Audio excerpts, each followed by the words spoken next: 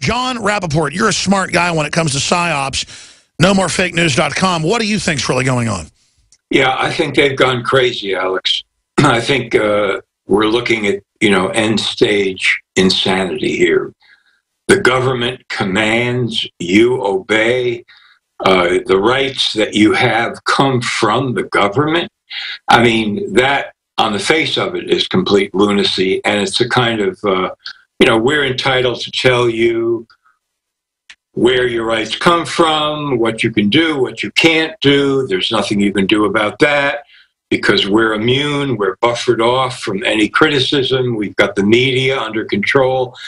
And then when this insane, these sex programs, education programs in school, the one you just mentioned, the anal sex, deal, they always deny this. I mean, I've seen this happen time and time again. We didn't put this up. This isn't really part of the system that we teach. And then they'll say, well, it's an optional program and it's actually funded by somebody else. They just keep tap dancing and lying. But the truth is, they're doing it. They're doing it all the time. And this is just, these are mind control factories, these schools. And so the elites who have been running these programs forever, these programs in public schools are just now automatic. They just churn themselves out without nobody has to make a phone call from high up to get them to do what they're going to do. They're just following their instructions from years and years ago, and they keep expanding this insanity, and nobody calls them on it. That's the problem. I mean, these parents at the Chicago schools should rise up en masse, march on the school, demand to talk to the principal, the head of the Board of Education. We want you to say why you put this in. Who told you to put it in? That's right. Let me throw this in because this is a great example. Gruber comes out now in 5 tapes and says he met with the president, developed the lies to rip everybody off. They use non-transparency and the public stupidness to get it done, and it's making everybody upset. This is the attitude. But in these videos, in 3 of the 5, he's teaching PhDs how things really work. That's why they have Delphi technique. They send them to these training seminars to say there is no vaccine exemption form when they know it's there. To say we didn't shoot your kid up without your permission. To say we didn't teach your 5-year-old how to have anal sex. They are just lying, as you said. And then the parents go to the next school and it's hanging on the wall. So again, that's what's so diabolical is that they're teaching right down to the grassroots how to deceive everybody else. It is a massive criminal conspiracy. No question about it. And the only vulnerability that exists at the level of children is when the parents stand up and refuse. Okay, here we are, 600 parents knocking on your door, Mr. Principal. Now you have a choice. We'll either take our kids out of school altogether, or you explain exactly why you're doing this and who told you to do it, and let's have the details right now. That's right. That's why they're training the kids with food worse than Supermax prison food, full of GMO, with the president's wife directing it, just to break their will and train them to be prisoners. This is the takedown of America by a culture of criminal scum. It's just, you can't do it politically. You just literally cannot do it. Okay, transparent financing, unless I have transparent financing, also transparent spending. I mean, this bill was written in a tortured way to make sure CBO did not score the mandate as taxes. If CBO scored the mandate as taxes, the bill dies. Okay, so it's written to do that. In terms of risk-rated subsidies, if you had a law which said healthy people are going to pay in, it made explicit that healthy people pay in and sick people get money, it would not have passed. Okay, just like the lack of transparency is a huge political advantage. And basically, call it the stupidity of the American voter or whatever. All right. But basically, that was really... We're going to get into sterilization here in a minute, but this is important because it's the playing dumb. And what John Rapoport and I just got into, if you just tuned in, I'm your host, Alex Jones. You're listening to InfoWars.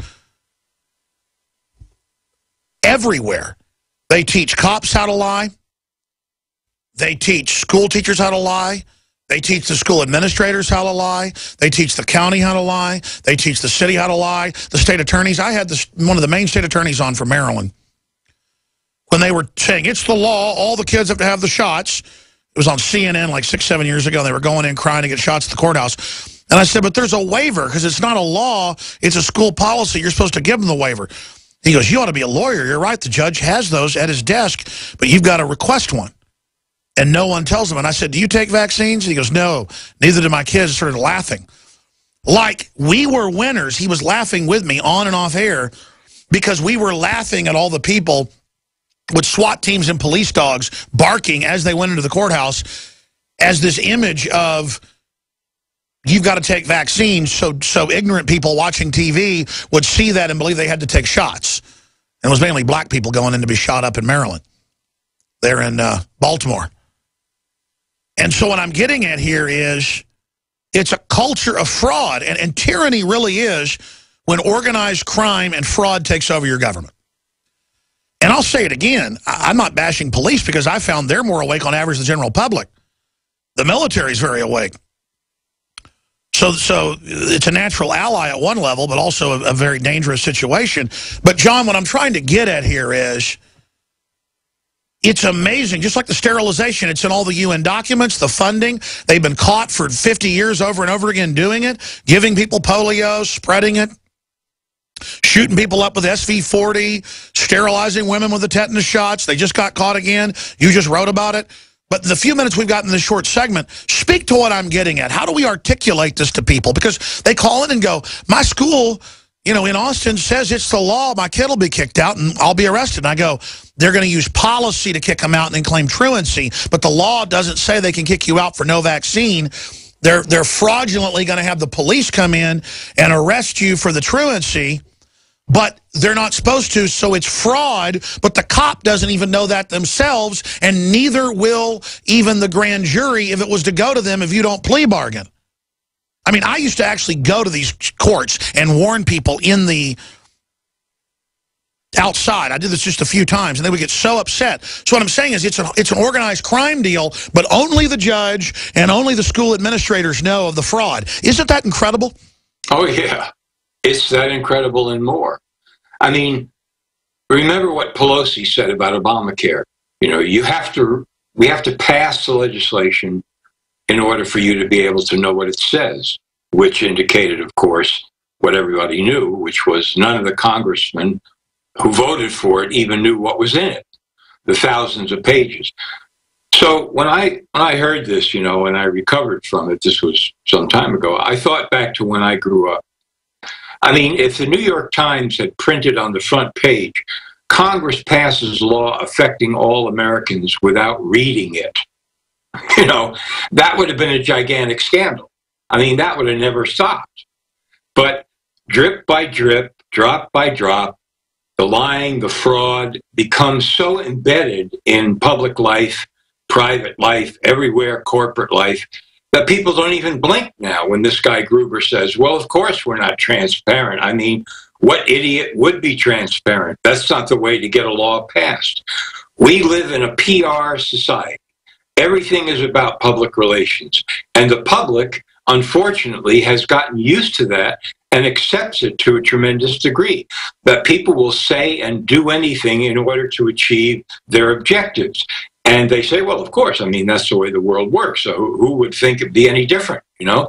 But of course it's different. I mean, as you say, this is organized crime all the way to the top.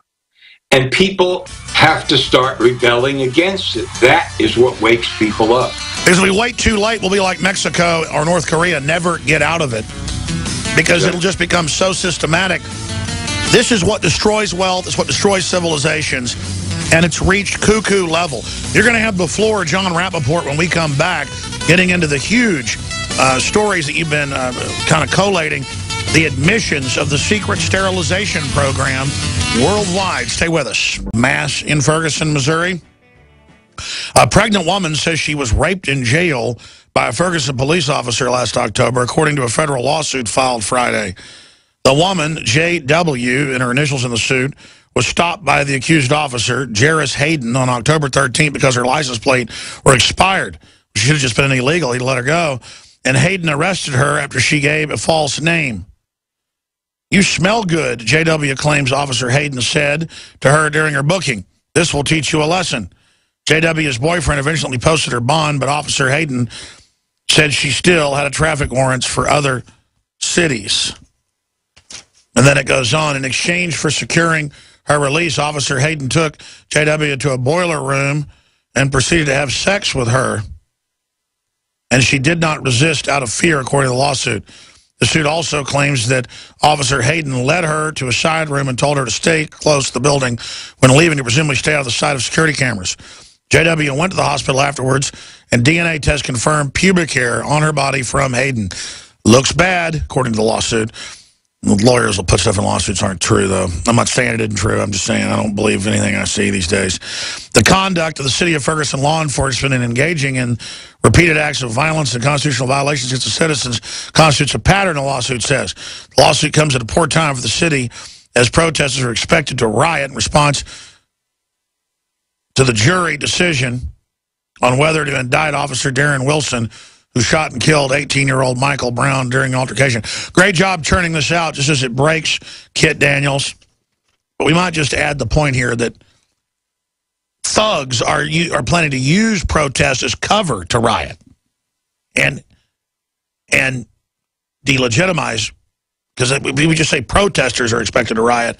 I know that's what the media says, but we don't have time to edit stuff here on air, and I'm trying to. They got a great team. Let's do all this out openly on the air. Ferguson cop rapes woman in jail, lawsuit claims. Lawsuit comes at worst possible time as protesters mass. I guess stage is the word in Ferguson. Good report there. We'll see what happens from it.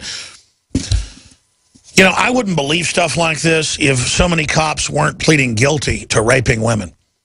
And the old thing is, you know, cops pull up by the topless bar on the dancers leave at 2, pull them over and say, look, you know, give me oral sex and I won't take you in for DWI.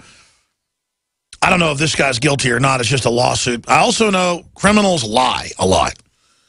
It's amazing how people in this world of fraud think making something up gives them power.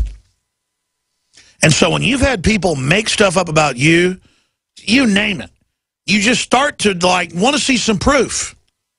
And I want to see it from cops when they say about, something about me, and I want to see when people say something about them. So it's what Rapoport was just getting into, the corruption of society. This is what brought Mexico down. It's what's bringing Latin America and Asia down, and the Middle East down.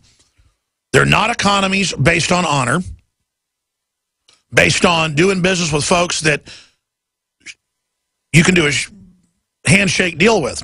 People think, I think half the public, if you're nice to them, don't be mean to them, treat them good with respect, that you're there to be fed on, you're there to be pushed around, you're there to be used, and that they get an advantage by screwing somebody. Well, you might the first couple times, but you end up dying alone. You end up being alone. And I just thank my lucky stars every day that I am part of a culture of honorable people and folks that don't backstab and play games. And so many people are sociopathic now, where they think that if they can screw you over, that's winning, even though a real sociopath would know being honorable long-term is actually the best way to be successful. I was always honorable because that's how I was raised, and my genetics. That's why they always attack my honor in the media, because they want to say I'm dishonorable because they know my greatest attribute is that I am honorable. So the young people out there, staying out of the system is winning. Becoming independent, that means wealthy, even if it's middle class or just working class. If you own your own business, your own house, you don't have to answer to anybody, you're successful. It's the gang mentality. Rapoport, I'm ranting here. Give me your comment on what I just said about that, and then I want to get into the sterilization. I see it at all levels, Alex, just like we're discussing here. As you say, how can I take advantage of a situation in order to lie, cheat, steal, commit fraud? It's just one giant, talk about the melting pot. That's what this country keeps on becoming over and over in bigger and bigger terms at every level, is the fraud, getting over on people, the sociopathic behavior, et cetera, et cetera. You see it at every single possible level, from the biggest down to the smallest. And somewhere this is learned behavior. I mean, because we don't have 100% sociopaths in this country. I mean, this is the culture. This is learned. This is understood. It's learned through television. It's learned through schools. It's learned through parents. It's learned through institutions of society and government, especially. Because if a person experiences the intrusion of government on their life in a completely illegal, fraudulent way and goes through that experience and understands even a little bit of how it feels, from that point on, that person is going to be changed. They're not going to be the same person. So we see it everywhere. And, you know, the only solution to it is, as you say, to work in an honorable way. Because when you do, people recognize that. They understand. This is different. This is what I want. This is what I thought America was. This is where I'll put my allegiance, not with these other maniacs. Will we ever hit a bottom? I mean, is there no level of Obama people making fun of us, laughing at us, calling us stupid? How far can they go? I don't think there is any bottom. I think, like everything else that counts, we're talking about grassroots revolution. A revolution in which people stand up in every possible way for principles, regardless of what other people say about them, regardless of what other people do. And there's something, fortunately, that's very contagious about that when people see it happening. You've come across these stories. You know, somebody defends their home against an intruder successfully, legally, with a gun. Somebody is growing their own food. Somebody is standing up for what's right. And all of a sudden, a huge number of people say, that's right, this is what we thought America was supposed to be. So the more of that we can see, the better the chance is that, you know, we win. But as far as how low those other guys will sink, there's no bottom. There is no bottom. Until they go from smart criminal conspirators, but still evil, to delusional nutcases that think they can burn down half the city because they want to expand their palace, a.k.a. Nero. Exactly. When that happens, then they've committed suicide. And, you know, that's going to happen. It's already starting to happen. Why do elites, whether it's Hitler or Stalin, we know Stalin was poisoned, why do they always push till they fail? If Hitler would have stopped at just Poland and Czechoslovakia and Austria, he was going to be left alone. Then he goes and gets France, attacks England, declares war on the U.S., and then turns against the Russians, you know, 170 million of them, that in a whole bunch of wars and never give up. I mean, I don't know what he was thinking when his big hero, Napoleon, got defeated by him. Bismarck couldn't beat him. I mean, imagine somebody trying to invade America. You can only do it from within, the way we're seeing, and opening the borders up. You couldn't do it the other way, so I give the globalists that. I mean, why is it that evil elites always, who show that they're genius early on, go crazy and do things that destroy them? I think it's because you can't turn back when you've committed a certain amount of evil. Because in order to turn back or stop what you're doing, you have to admit that there's another way, that there's another viewpoint, that there's a thing called right and a thing called wrong. That's what tortures these psychopaths. That if they were to stop, they would have to think and reflect and realize what they've done. So they just give in to this contagion of evil and they do insane things and then they destroy themselves. They can't stop, because to stop is eventually to admit and understand what you've done. That's why they just don't ever stop until somebody stops them. Well, that's right. And 21 million Germans died in World War II. That's more than a third of their population. There were about 75 million when the war started. They were less than 55 million when it was over. Conversely, 22 million Russians died in that war. Folks, you need to understand that when politicians go crazy, this is where it leads. And I'm seeing the exact type of crazy-eyed nuttiness out of our elites. And I've studied our previous elites, Eisenhower, people before him. They had their own issues, but they were not as delusional. They had been in frontline combat in World War I. They had been in real-world events. They'd been on the boxing club. They'd been sharecroppers. They'd been... Now the elites are so insulated and so weak. When I look at Gruber and people, that it really gives me a sick feeling to realize that our leadership is a bunch of soft trash. Remember that famous statement of Madeleine Albright's between the two wars in Iraq when she was asked, well, you know, the sanctions against Iraq have killed 500,000 children in Iraq. Do you think that's worth it? And she sat there on 60 Minutes and said, you know, yes, I do. I think it really was. It's a tough call, but yes, it's worth it. I mean, that's, you know, how much more sociopathic can you get? And how much more insulated can you get than to be sitting in some high perch somewhere making a decision that's going to kill 500,000 kids? Remember George Soros did 60 Minutes and admitted he helped Hitler and helped round up thousands and said he felt no guilt for it. There you go. What about... I mean, why would he go on TV and say, I feel no guilt? I mean, I just, you know... Yeah, I mean, that's like asking, you know, why is a lunatic a lunatic? He can't turn back. You know, I mean, how much more wealthy does he want to get? He's still manipulating markets. He's still going after more money and more money. Is why? He has, you know, he could live 50 lifetimes at least on the wealth he's accumulated already.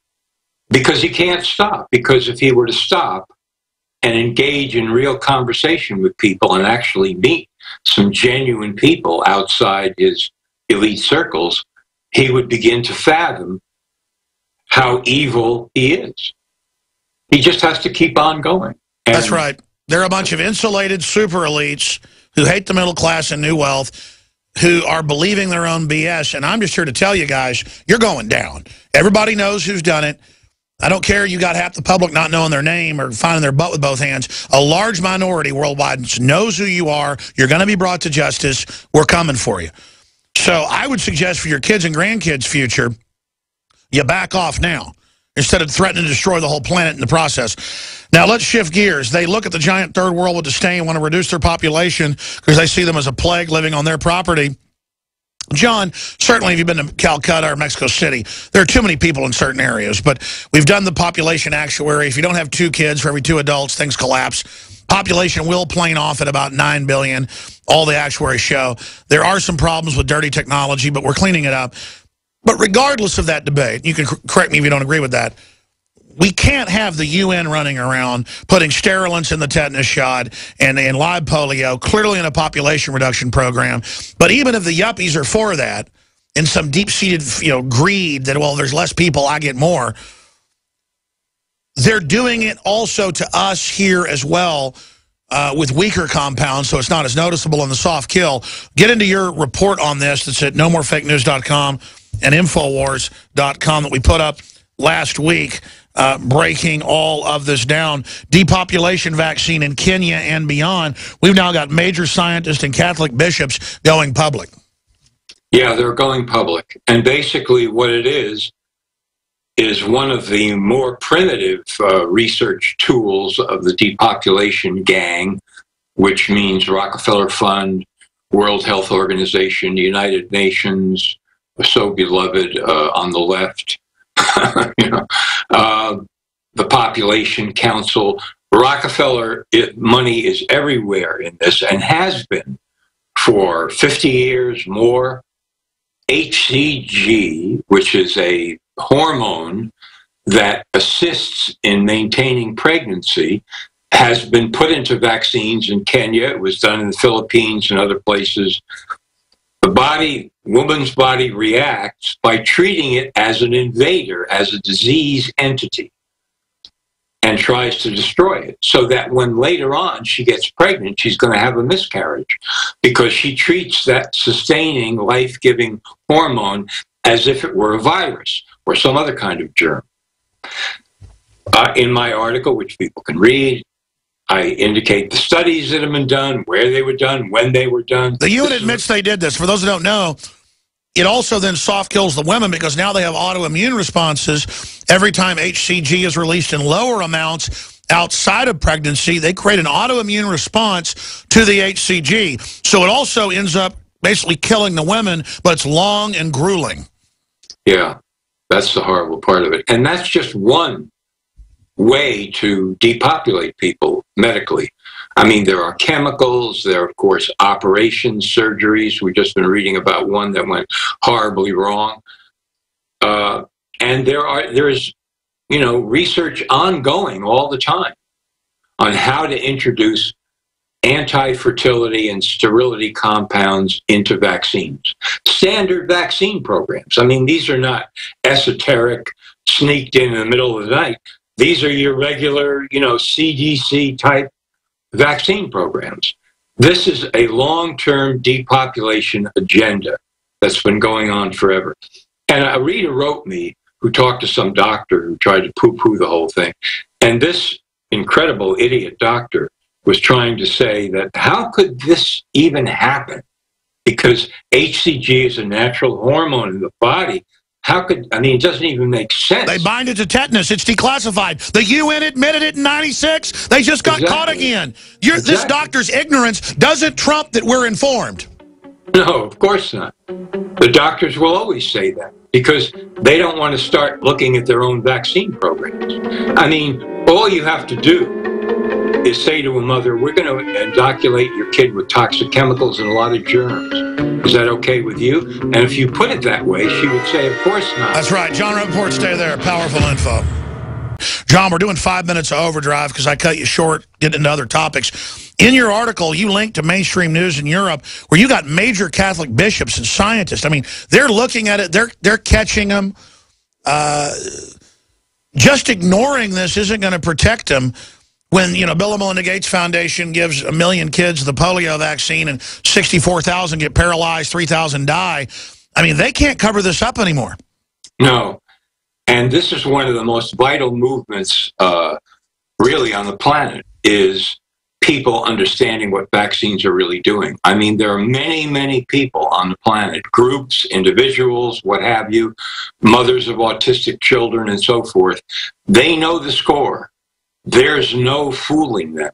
This is one of these issues where tremendous advance is being made, regardless of what the doctors are saying, regardless of the propaganda and the hype from the CDC. So in this case, you had, you know, a handful of Catholic prelates who got vials of this vaccine in Kenya, sent it to different independent labs, and they all came back with a verdict. Okay, there's HCG in here. This is an anti-fertility vaccine. And the government down there is trying to pretend nothing is happening, nothing ever did happen. Let's bring it out into the open. Let's bring it all out into the open and see that this has been going on for 50 years. There's nothing new here. What's new is possibly the numbers of women who have been vaccinated, over 1 million, maybe 3 million. Which makes it incredible ongoing crime. And that's just one vaccine. We have the HPV vaccine for supposedly cervical cancer being given to women worldwide and being causing infertility, death, autoimmune disorders, and now Bill Gates wants to put it in the food where you can't escape it. We'll be right back in 70 seconds on Overdrive. Everybody else, goodbye. See you on the Nightly News tonight, 7 o'clock Central, Infowars.com. GCN. Visit GCNlive.com today. InfoWarsLife.com. Check it out today. I have set out to bring you the most hardcore, cutting-edge supplements and nutraceuticals, bar none. And that's what you'll find at InfoWarsLife.com. We have rejected literally hundreds of products from the InfoWars Life line because they are not of the very highest quality, or because they're not 100% organic, or because they don't pass all of the strictest toxicology tests there are that we have listed at InfoWarsLife.com. Whether it's survival Survival Shield Nascent Iodine, or DNA Force, Super Male Vitality, Super Female Vitality, Lung Cleanse, Fluoride Shield, Oxy Powder. I believe that all of these products will blow you away like they've done the thousands of other customers that have visited InfoWarsLife.com and believed in us and tried the products. Folks, check out InfoWarsLife.com today and the entire line of groundbreaking, cutting-edge, hardcore products. You're listening to The Alex Jones Show.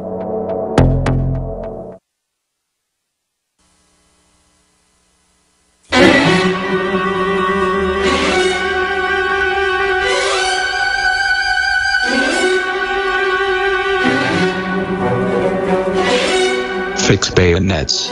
We are now entering overdrive with your host, Alex Jones, broadcasting live from the front lines. If you are receiving this transmission, you are the resistance. In fact, they came in and gave it to me earlier. Here it is. AP Impact. Vaccine court keeps claimants waiting. Back in the 70s, they created the secret vaccine court, expanded it in the 80s, and they cover up all people that get killed or die for the vaccine. When they, you drop dead right there, they have to pay it out. An AP read hundreds of decisions, conducted more than 200 interviews, and analyzed a database of more than 14,500 cases filed in the special vaccine court. That database was current as of 2013. The government has refused to release an updated version since, and they will not pay when people win. So see, government just, and I think there's $4 billion in the fund of taxpayer money. They won't even, why not? It's just criminal. It's rule by the gun. John Rapoport, you've got the floor for the last 4 minutes. Where do you see all this going? Okay, so first of all, with this vaccine court, the government compensation system, people have to realize you can't sue the vaccine maker. This was a deal that was cooked up in the 1980s between the manufacturers of vaccines and the government, U.S. government. The makers came in and they said, look, we're getting out of the business because there are too many lawsuits. We're losing too much money. So if you want us to stay in the business, you, the federal government, are going to have to create a system whereby you do it your way, you compensate people who are destroyed, killed, kids brain damaged, whatever. You handle it, nobody sues us. And the government said, fine, we'll do it. So they set up this labyrinthine system where you have to crawl through it and defend yourself and prove this and that. And it's all semantic word games. It's like going into Orwell's 1984 to get compensation for the government because your child got vaccinated with the MMR vaccine and left the world like that. And you have to prove that somehow an official disease or disorder was contracted through the vaccine. When the mother was there, she knew what happened. That's what she's saying. So this is insane punishment on top of punishment. And where all this is going, Alex, is into a popular revolution against the fraud of vaccines. Not just the fraud, the danger, the destruction.